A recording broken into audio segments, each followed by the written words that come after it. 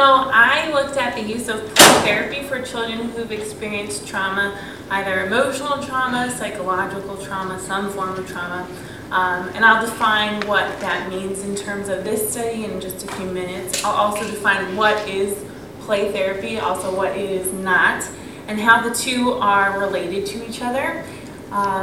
Also, after looking at all the research that has been done, what needs to be done? What is the future of play therapy? More specifically, what's the future of play therapy with trauma in children?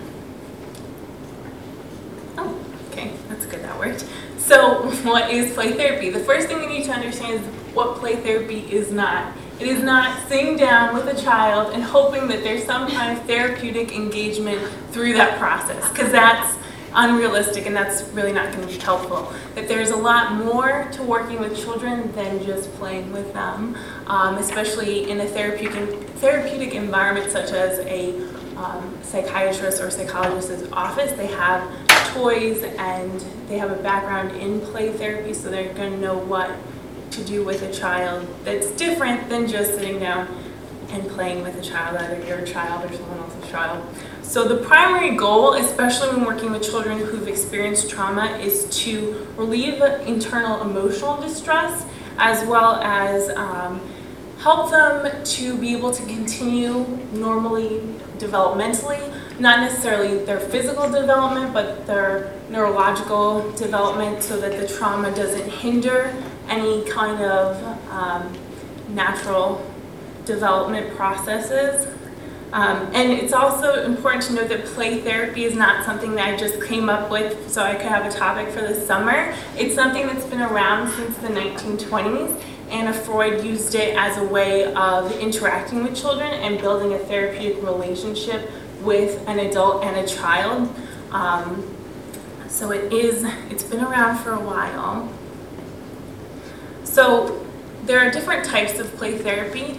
If you look at the whole field of play therapy, it can be broken down into directive versus non-directive. So in directive play therapy, the therapist facilitates the reenactment of the traumatic situations, as well as they can provide certain toys, and they might ask the child to maybe draw a picture of what has happened, or use a dollhouse if there's some sort of domestic violence issue.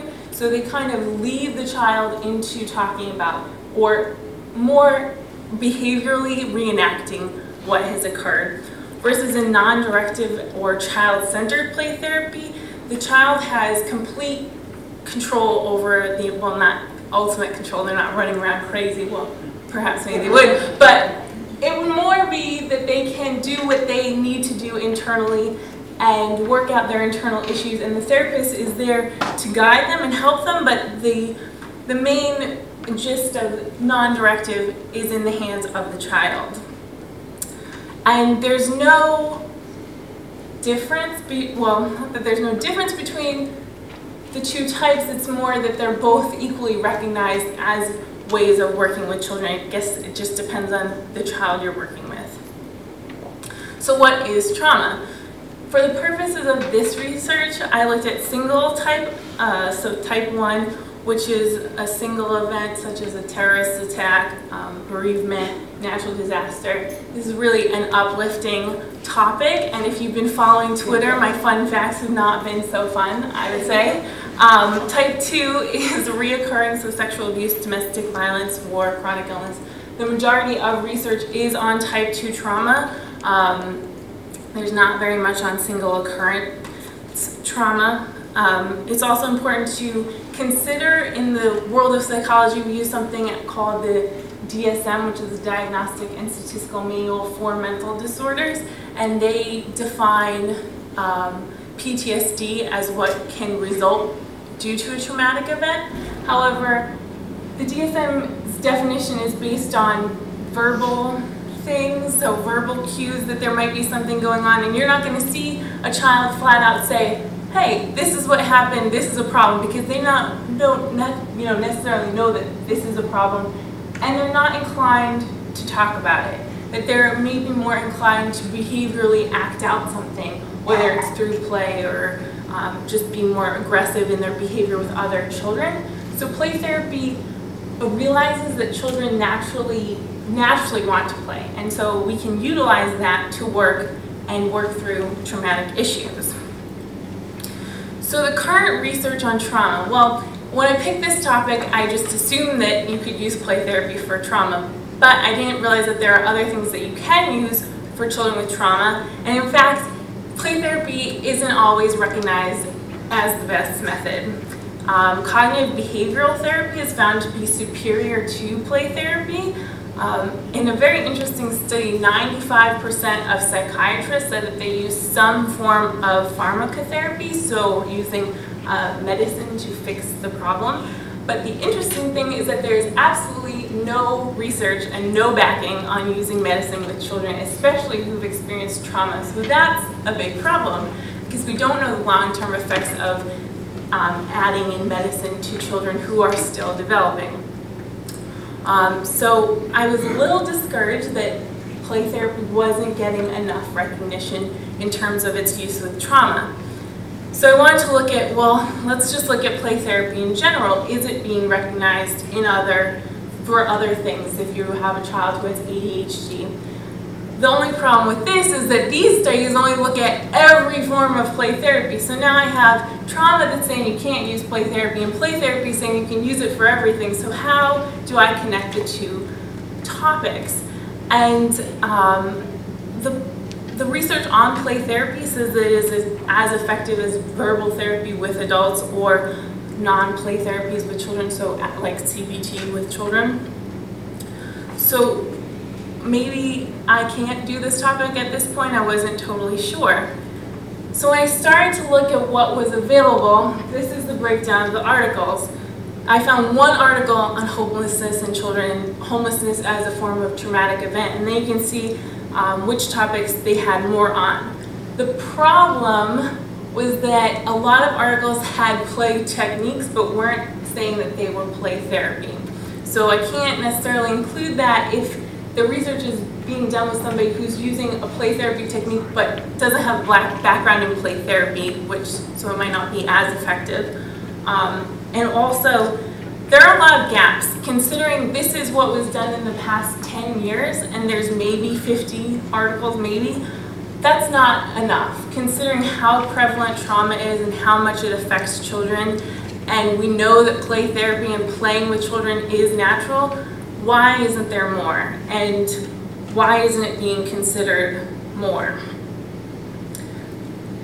So what's the future of this? Well, I attended a play therapy workshop, which at first I thought was going to be awesome because it incorporated play therapy with CBT, which was mentioned before as the best thing to work with kids with trauma. So if we combine the two, then we have this superpower that we can work with kids and fix them, which is what I thought.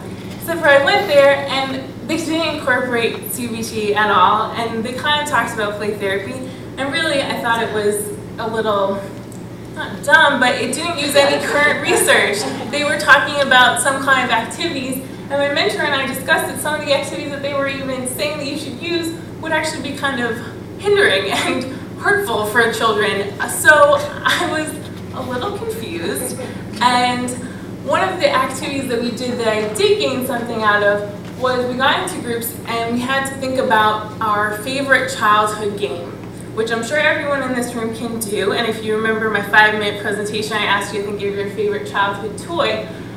And these things are very important things you need to consider, because your favorite childhood game and your favorite childhood toy are going to be totally different than somebody, a 10-year-old now or a 5-year-old now. So my bigger question and the future of my research also incorporates, well, where is play therapy going?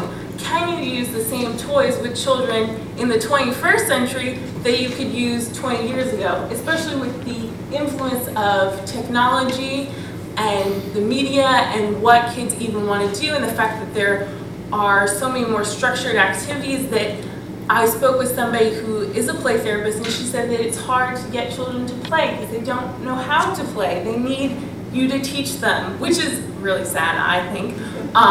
So we need to think of a new approach for working with children with trauma that incorporates that's not restricted to only CBT or only play therapy or only one modality, that incorporates both of those things and that also factors in development, but also factors in the 21st century and everything that's going on. So although I would like to continue on with this topic for my honors thesis, I think I need to tweak it to figure out, well, what can we even do with children? Not necessarily children who have experienced trauma, but children in general. Can we play with them, or has the term playing, gone to the wayside? Which, again, this has been a very sad topic for me, and I feel like childhood is just disintegrating. So, you guys should care about this though, because at some point you'll interact with the child, hopefully, or have your own kids and you want them to be able to play. Because it is so natural. So I hope you got something out of that.